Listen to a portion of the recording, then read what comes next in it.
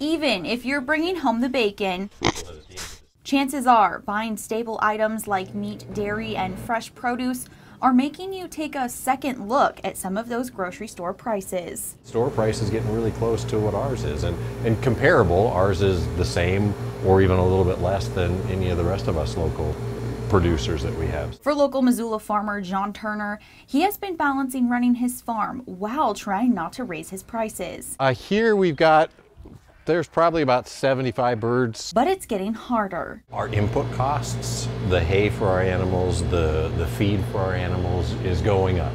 Local farmers aren't the only ones feeling the compounding effect that high prices have.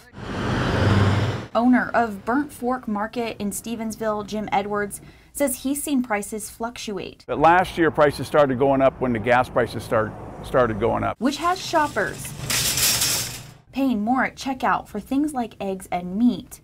Edwards says that he's seen egg prices jump from $1.29 to $1.99 and sometimes even $2.99. But local Montana farms have their eggs sold here for upwards of $7.